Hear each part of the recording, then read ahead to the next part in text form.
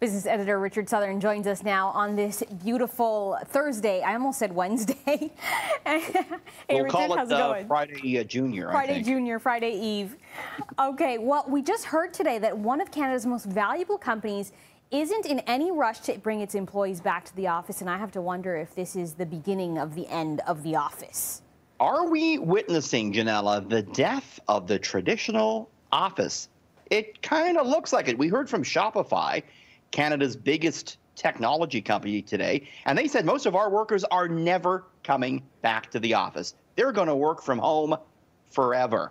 Wow. That's from Shopify. We've heard from Twitter in the past week or two. It said the same thing. Employees who want to stay at home forever can do it. Facebook said today that half of its employees may work remotely forever. So this could be a huge shift. It seems, though, Janella, we're settling in nicely to working at home. I want to show you this big survey today that came out. It found 80% of workers working at home pretty much wear PJs the whole time. No surprise there. No, not at all. 66% don't remember the last time they wore real pants. You don't need them for Zoom calls. Don't need them at all. 60% admit to taking a nap at home on the clock. 59% have worked from bed. 44%, Janella, still late, even though they don't have to leave the house. Guilty as charged. Me too. It's crazy. We're like perpetually late. It's nuts. But it seems like we're really liking it. 70% say they're more productive. We'll see what happens. Could really throw the commercial real estate market for a loop if a lot of companies keep everyone at home.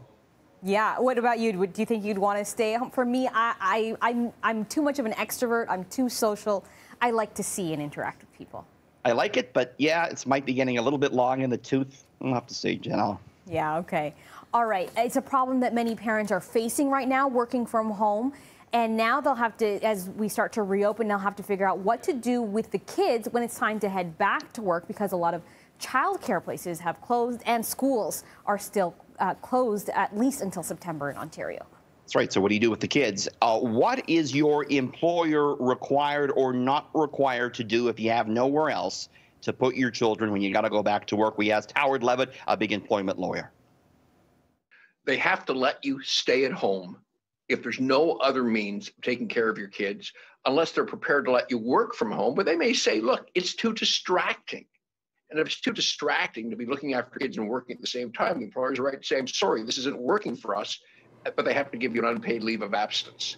But what they can do is they can find daycare for you, if they can find daycare. It's pretty tough these days, or have daycare at their facilities in their offices. Interesting. So it's something to keep in mind, Janella. If you're an employee in that situation, you do have some rights to keep in mind. Well, I mean, I know even with the CERB, the benefit, one of the provisions is you can apply for that benefit if you're unable to work because you can't get childcare for your kids while schools are closed. So it's even there's even a provision there under EI. It's just one of these other things now everyone's got to think about. If you got kids, it's tough going. So keep that in mind. You do have some rights, Janella. Okay, good to know. All right, switching gears, Burger King has come up with an interesting way to help enforce physical distancing measures. I don't know how well this is going to sell. They're selling the social distancing Whopper. It's a regular Whopper, Janella, with 3 times the onions. So presumably, your breath is so bad, no one will want to come within 6 feet of you. I'm down with onions. This is not, it wouldn't perturb me at all. I'm down with that. I didn't realize that that might be a good exercise in marketing, right? It's tough for these companies to put out ads right now, but that one might just work, don't you think? That's a good one. I didn't realize that was what they were putting on the burger. I just saw bad breath burger. Load up the onions. Janella, you and I are back just after 6:30. We're looking at a Toronto grocery store that has a new way of sanitizing products just after 6:30. All right, Richard, we'll talk to you then. Thanks.